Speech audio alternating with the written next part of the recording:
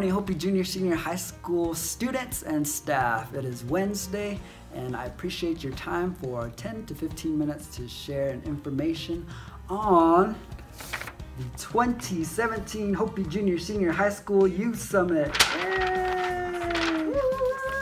So what is this? When is this? This is happening 1 week from now, 8 days from now, and on Thursday, April 27, 2017. Youth Summit / conference. If any of you have ever been to a youth conference or a youth summit or heard of a professional conference, it's where any person goes to enhance their knowledge of who they are. And believe it or not, you are a young professional student. And we're trying to create this little experience for you so that you can have an opportunity to enhance yourself as a student. So what does a conference look like? Well, a conference is a day where you, on Thursday, get on the bus, come to school, see a big sign called registration, come to these desks in the commons area, in the cafeteria commons. You'll be able to see registration setup. You're gonna sign in. You're gonna get a nice packet with a nice pen and a portfolio and of your schedule and your itinerary. From then, you'll be able to attend your day. You'll have a broken down schedule for yourself, and it's meant to enhance you as a young individual. So that's basically the breakdown of the day. So a youth conference happening when? Thursday, April 27th, where Hopi Junior Senior High School will be utilizing the auditorium in the morning. For the first period, you'll attend all sessions located throughout the school. We'll have maps and people will show you where to go on that day. And everyone will be clear on which presenter is doing what. So the coolest thing about a conference is the presentations. Remember, it's to enhance you as an individual. But imagine you don't go to all your classes on that day. You have a schedule that's you're gonna choose based on your interests, and that's gonna be your schedule for today. So what you're doing today is gonna help me know where you want to go by filling out that paper in front of you. Teachers, in front of you, you have this paper. Please pass it out to each one of your students. And students, when you are finished, you'll have this filled out, all rank ordered from 1 to 10. Your name 1 up here, your grade right here, and you'll be selecting in each box a number 1, 2, 3, 4, 5, 6, 7, 8, 9, 10 based on what you are most interested in. And so to share with you a little bit about what each topic is, have it broken down. So personal social, relationships, what should I do when? Presenter, Pascualita Kuchwaitua. Signs of healthy, unhealthy relationships. I'm pissed off. What should I do? Presenter, Jeff Rice. How do I manage my anger?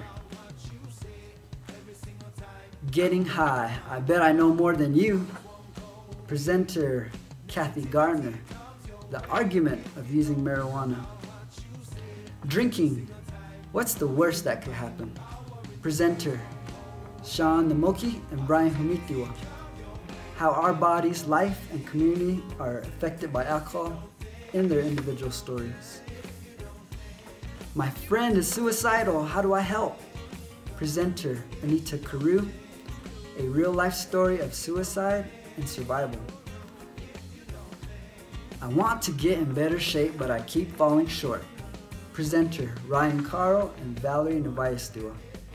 How to create a healthy lifestyle that gives me more energy and I feel good and look good, and life happens in good ways for me.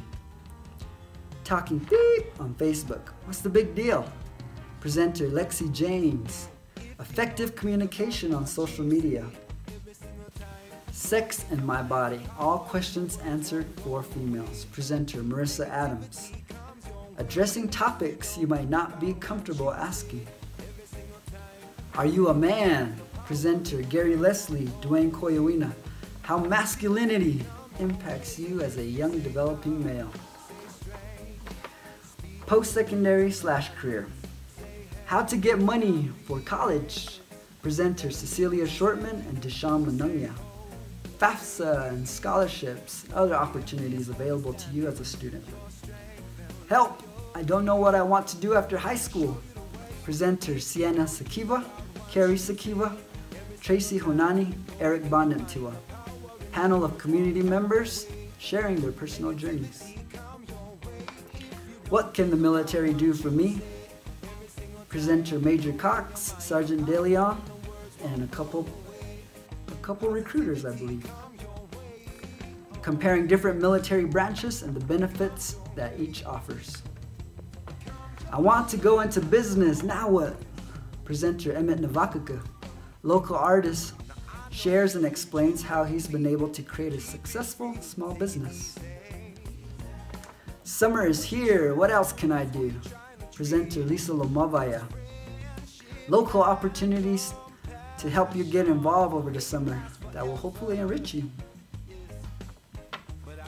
I have a dream of becoming a what now? Creating, pursuing, and evaluating goals that mean much to you. I want to get a job. Why do I need a resume? What do I say in my first interview? Presenter Lisa Pawini. What career is best for me? Presenter Danielle Roman. Take a test to see what careers reflect your interests. Now the last area, cultural/identity. Why should I learn my language? Presenter Clark Tinakumba and Stuart Goyayamtua. What is a Hopi? Presenter Stanford Lomakima. Bahana and Hopi Tewa. How do I balance both? Presenter Monica Nuvamsa. I'm frustrated. I think the school needs to. All the things you would change. Facilitator Susan Sikiakwaptua and Marissa Navayastua. Make your voice heard on how you can be responsible for improving your school. Clans and relationships. Can someone explain to me how it really works? Presenter Lee Kawanwasirma. What does Hopi prophecy say about the future? Presenter Donald Tawahoniwa. What is Dineh? Presenter Edwin Tano. Get a chance to learn about Navajo culture and ask questions about what is important to Navajo. What's so special about being a Hopi Tewa woman? Presenter Eileen Navakaka and Effie Beatty. How to find strength in culture, facilitator Kyle Knox. Express how we as a school/community can better support you in your cultural learning. Bam, that's 26. And that's 26 presenters, that's 26 rooms, and there's so many in here that I would love to be a part of and to attend that day. But this is for you. And so you can see how the topics are all based on information that you don't normally get in your normal typical school day. But we want to make it available to you through a special experience called a Youth Summit. So please take advantage of this day and make sure that you just attend and be professional and represent yourself well, represent your name well, and get into all your sessions, learn as much as you can, ask questions, and it's going to be a really fun day.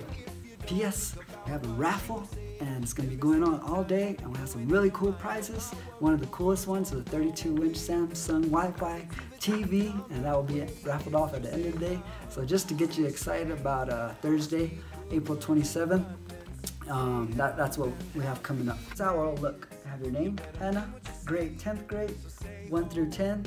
Once you finish this, give it to your teacher.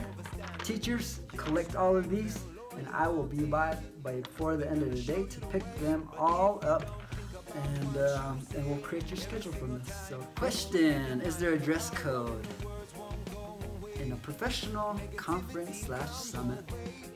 There is a way to dress that is encouraged. And as any young individual, young professional, I throw that term out there, professional, male, button-up shirt, some nice slacks, some shoes, and gives you a basic idea of I see many other guys. Just think when you want to go to a graduation. That's professional dress, celebration dress. Girls, females, that is dresses, and slacks, and professional wear. Your parents can help you out on finding out what professional wear looks like. But we encourage all students to dress professionally. One day we're creating the setting for you where it's, we're going to do our best to get you snacks in the morning, have a raffle going throughout the day, and all this information that is coming at you from our professional presenters. And so we're changing the environment of the school to be a professional youth summit conference. And we want you to participate and make it the best, so that requires, dressing out and playing the part, because when you dress out, you just act differently, normal. What do I do if I don't want to fill out that form? If you do not want to fill out the form and you do not want to come that day, that's perfectly fine. It's just a normal day where you just get, marked off for attendance, and you're marked as absent, and you must find an excuse to why you didn't come. But it's a really amazing opportunity where we're not forcing anybody to do anything they don't want to. We're just creating an amazing experience for our students.